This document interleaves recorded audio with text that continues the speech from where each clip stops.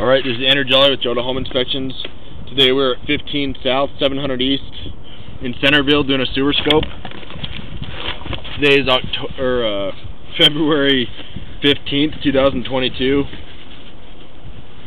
We've got the camera pushed out 93 feet to the city line. Now we're going to pull it back and record it and see what we find. So this first connection point is called the nose on. This is where it goes from your lateral line into the main city line.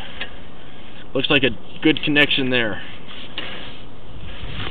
Right off the bat, you have a little bit of an offset where the two pipes have slipped a little bit and separated, which creates a little bit of a lip.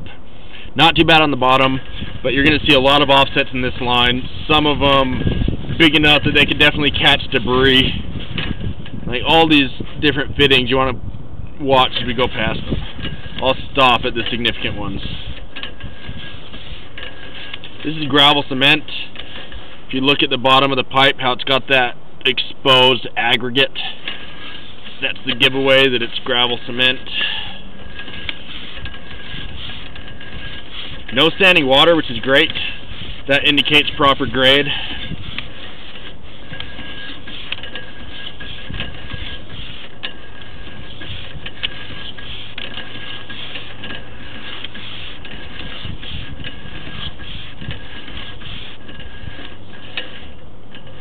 That looks like an access point right there, 55 feet out. That's probably right outside the house, and it's likely buried because I didn't see any stacks coming up in the yard. Okay, here's a pretty good size offset, and you can see some waste caught on the bottom left. Very minor waste, but that's what can happen with wet wipes and debris as they get flushed down. You want to avoid putting anything down that you don't absolutely need to.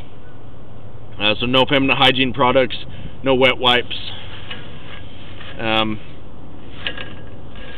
other thing I found on this line is that you have some roots. I think we're coming up on the most significant one soon. Roots are, there it is. Roots are something that you're always going to have once they find the line. It's something you need to maintain in the future and have them cleaned out. That way they're not getting bigger and creating blockages. Again, another offset. It is a good sign that you don't have a bunch of waste built up around these offsets.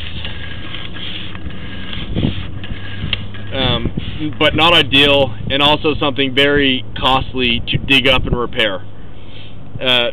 If you do one or two, you dig up one part of the pipe and you have to do a spot repair, and that's costly. There's no way to do it trenchlessly.